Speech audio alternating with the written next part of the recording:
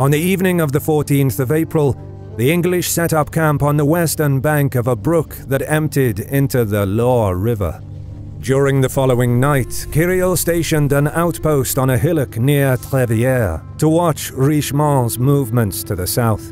A blocking detachment was posted on the main road, near the top of the slope that overlooked the stone bridge, to alert of Clermont's approach from the west. Before first light, Gough rode off to Bayeux to ask for support in ambushing the French. Battle was upon them. But first, a paid ad for Jurassic World Alive. They are alive. Dinosaurs have returned to rule the Earth, and they're roaming free in your cities and neighborhoods. Jurassic World Alive is a free-to-play, fast-paced battle RPG mobile game available to download today. Enter the immersive dinosaur world and embark on a high-intensity mission to save them from a second extinction. Start exploring to find your favorite dinosaurs, including new breeds that are more awe-inspiring and terrifying than ever before. Best of all, you can activate augmented reality to discover and interact with these unbelievable creatures in the real world and play with them in your very own backyard. Thanks to Jam City for sponsoring today's video. You can experience all the action and excitement of Jurassic World Alive for free on your mobile device or tablet today by using my link below or scanning the QR code on screen.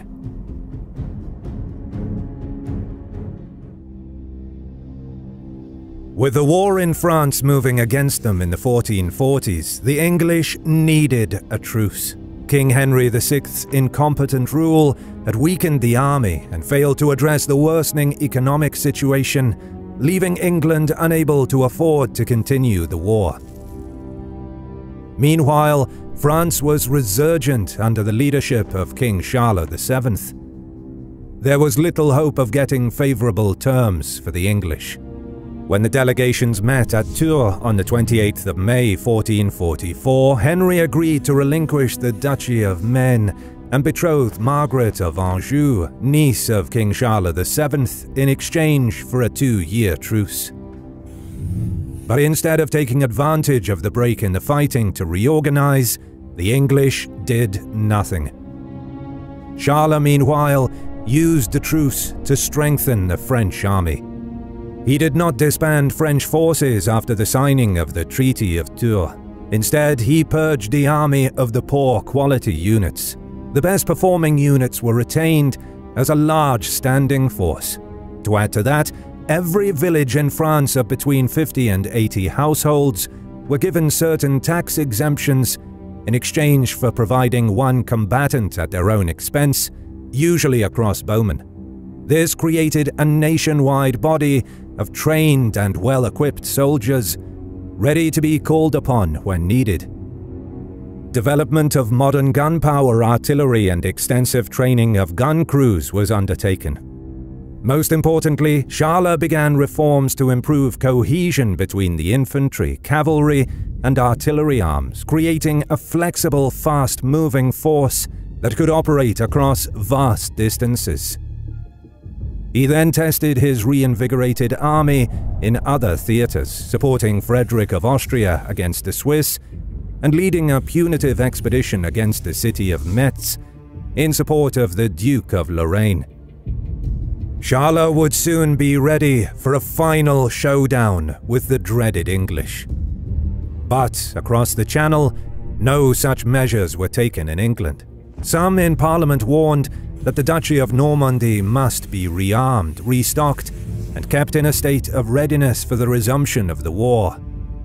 But there was a lack of political will and financial resources to implement this. Worse, in Normandy, the truce was seen as an opportunity to pay less taxes for defenses, and the magnates of Maine resisted the terms of the Treaty of Tours, refusing to give up their land holdings and tax base. This went on for 4 years, the meek Henry unable to force them to cede the county, as per the agreement with France. Charles had finally lost patience. In February 1448, he entrusted John, Count of Dunois, with capturing Le Mans, the capital of the county. The speed with which Charles mobilized 6,000 troops shocked the English magnates. To pacify Henry and allow him to salvage some pride, Charles compensated his nephew with a payment equal to 10-year revenue from the ceded territory. Besieged in the capital of Maine and abandoned by their king, by the end of March 1448, the English had no choice but to leave. But Henry, instead of demanding that the surrender of Le Mans be a binding condition for peace, naively gave up the city as a gesture of goodwill to induce Charles to make peace, who in turn embarrassed Henry by granting him a mere 2-year extension of the Truce of Tours until the 1st of April 1450. This debacle finally prompted the English to act.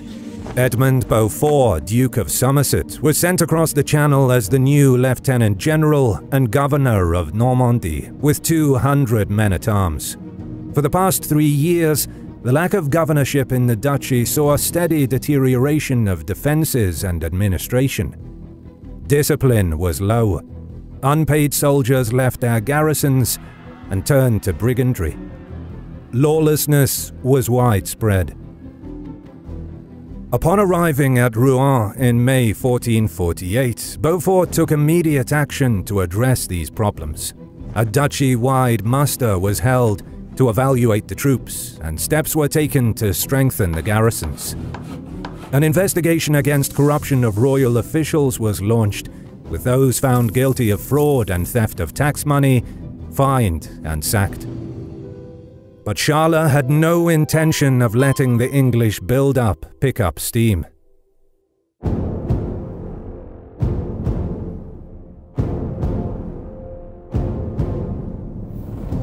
Despite the new 2-year extension of the Treaty of Tours, both sides repeatedly breached the agreement. French raiding parties intercepting English transports of provisions and weapons on the Seine, and English detachments plundering French towns, were just some of the many violations. Such border clashes, however, were standard for the time, serving to intimidate the enemy more than anything else. But Charles felt he was ready, and he needed an excuse. He would soon get one, in the form of François de Surienne, a foreign mercenary captain serving the English, who seized the wealthy fortified town of Fougères in the marches of Brittany. The indignant Francis I, Duke of Brittany, demanded the city be returned and reparations paid. Ignored by the English, he appealed to Charles, who took up his cause with enthusiasm, the incident playing straight into his hand. With several armies at the ready for months, the king began the reconquest of Normandy in June 1449. The French quickly took the initiative. 2 armies, led by Duke Francis and his uncle Arthur de Richemont, advanced from Brittany into Lower Normandy. The force of Dunois, the bastard of Orléans, advanced from the south through the centre, assisted by the army of the Duke of Alençon from his base in Anjou. Another 2 armies, commanded by the Counts of Eu and Saint-Paul, advanced from Picardy into Upper Normandy. The relentless invasion overwhelmed the English defences, the French retaking much of Normandy by October.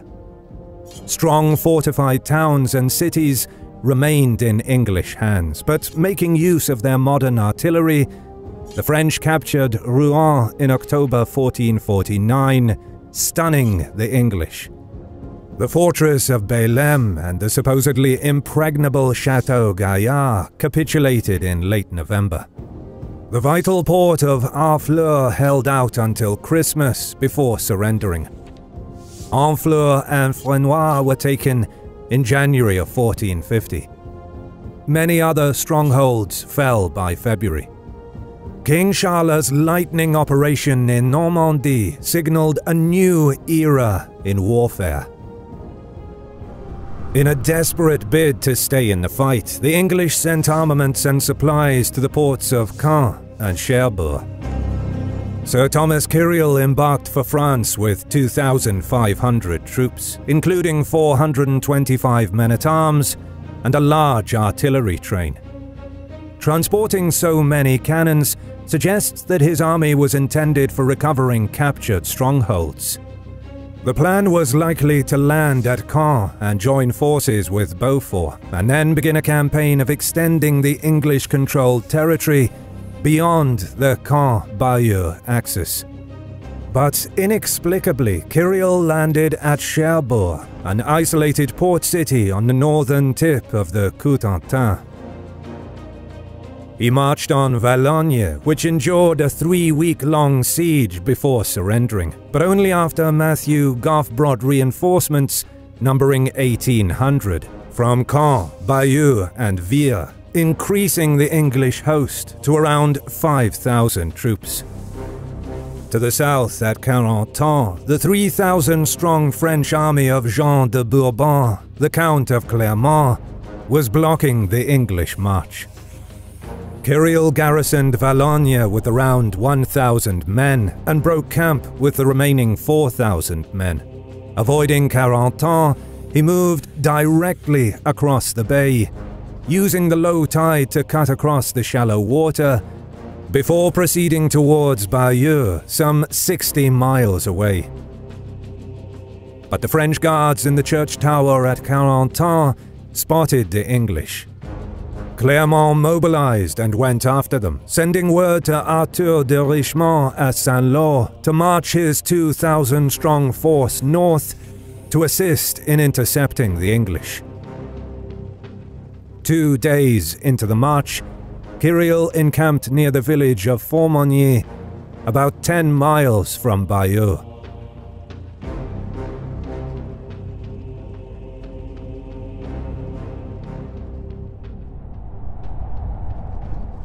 On the evening of the 14th of April, the English set up camp on the western bank of a brook that emptied into the Loire River. During the following night, Kyriel stationed an outpost on a hillock near Trévillers to watch Richemont's movements to the south. A blocking detachment was posted on the main road near the top of the slope that overlooked the stone bridge to alert of Clermont's approach from the west. Before first light, Goff rode off to Bayeux to ask for support in ambushing the French. Fearing being surrounded, at dawn of the 15th of April, the English constructed a small field fortification to the east of Formigny. To the west, they dug up trenches and set up archer stakes to guard against a French cavalry attack. By 9 a.m., Goff returned from Bayeux and resumed command of his men.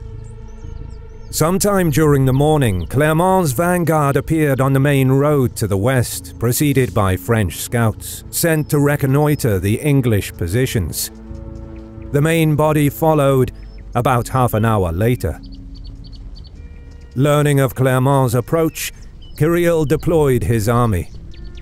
His plan was to array his 4,000 troops along the top of the slope, arching above the main road and bridge, behind a trench and a row of stakes. The infantry division straddled the main road, while the mounted contingents and archers were posted on the far left under the command of Goff. Around 1 p.m., some 2 miles to the south, Richemont's scouts and men of the vanguard began trickling in, ahead of the 2,000-strong contingent. Richemont himself was yet to appear with the main body. Back north, around 2 p.m., Clermont's force of 3,000 men had by now deployed west of the stone bridge and advanced slowly to about half a mile distance from the English line. Clermont ordered 2 light guns to be brought forward to bombard Kyriel's position, sending 200 dismounted archers and around 60 lancers to defend the cannons. Observing the strong defensible position of the English and realizing he is outnumbered, Clermont decided against a head-on assault. Instead, he gathered local peasants from the villages of Le Petit Amand and Normanville, ordering them to head south and look for Richemont. Around 3:30 p.m., Richemont reached Trevière and stopped his army after spotting the English outpost on the hill above the village.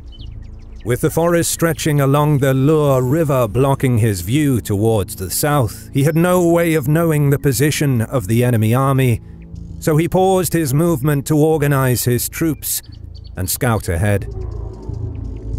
Back at the stone bridge, the two French guns, now in position, opened fire on the English line.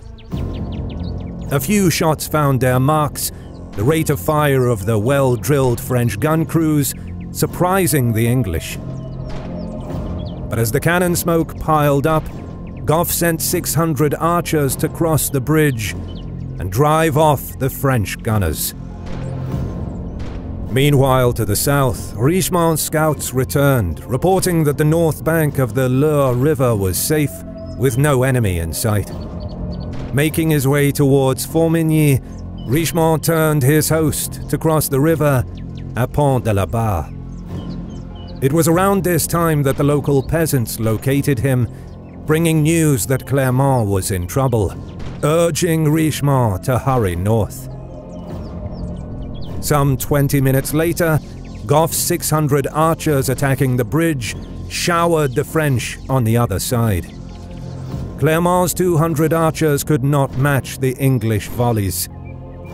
The French gun crews fired off several more shots at Gough's bowmen, but failed to disperse them. Hard pressed by the English arrow volleys, the French troops at the bridge pulled back towards the main line. Chasing after them, about 100 Englishmen stormed the bridge, while the rest kept up the arrow volleys, capturing the two guns and beginning to pull them back towards their own position. By now, the head of Richemont's column appeared on the plateau to the south, near the village of Le Petit Amand. The French commander climbed up a windmill to observe the ongoing battle near the stone bridge. The English spotted Richemont's banners to the south, initially mistaking them for English reinforcements that they were expecting to arrive from Bayeux. But once Kyriel's scouts brought back word that troops on the plateau were in fact the enemy, the English commander ordered a complete redeployment along a new line where he could receive the attack from the two French forces. The infantry regrouping was done in good order, but Gough's withdrawal to the new position was disrupted by French archers, inflicting losses on the English. Clermont ordered his vanguard and archers forward against the English still at the bridge, who were guarding the captured guns. Meanwhile, Richemont arrived to see Clermont in person to discuss the situation. They agreed not to focus their attack through the bottleneck at the stone bridge. Instead, Richemont would attack first from the south, where the undulating terrain permitted an easier approach to the English line. With that, Richemont rode off to retake command of his main force on the plateau. Meanwhile, at the bridge, the French men-at-arms under Pierre de Brézé drove off the English detachment and retook the guns. Brézé, seeing that the English left wing was still redeploying, remounted his men and attacked Gough's dispersed ranks. Seeing the charge of Brézé's men-at-arms, Richemont ordered his force to advance northeast against the English left. Brézé and his lancers caught up with Gough's contingent, hacking their way through the disorganized enemy ranks. Amidst the fighting, Brézé spotted the English field fortifications to the east and decided to fight his way through to capture the fortifications and block the enemy's retreat. Meanwhile, Clermont ordered a general advance over the bridge. With Richemont's men now joining the fray, the pressure on the English left became too great. Gough tried to rally his cavalry, but they soon broke and fled towards Bayeux, pursued by Brézé, and his mounted men-at-arms. Seeing Gough's flight on the left, Kirill pulled his men back to organize a new line of defense in the village. The English withstood the ferocious attack from the south, but gradually gave ground as they tried to solidify their line. As the gruesome battle raged at the village, Brezé drove Gough and most of the English cavalry off the field, capturing their field fortifications to the east of Formigny. Meanwhile, having crossed the stone bridge, Clermont's main force closed in on the English, disrupting their redeployment at Formigny. Attacked from both the west and south, and unable to get his men back into formation, Kirill realized the day was lost. Many of his men were slaughtered trying to flee, while he and several other commanders were captured. The Battle of Formigny ended what little hope there had been that the reconquest of Normandy could be stopped, least of all reversed. Over the next 4 months, the English were driven out, with the final stronghold of Cherbourg surrendering on the 12th of August, 1450. The humiliation and anger felt in England were matched only by the jubilation in France. Now, with northern France secure, Charles VII turned his attention to Gascony. If you stayed around this far, thank you for watching. Don't forget to subscribe and leave a comment as a sacrifice to the algorithm. You can also support us on Patreon and get ad-free early access to our videos for as little as $1, or by clicking the thanks button below to leave a one-time tip. As always, we'll see you in the next one.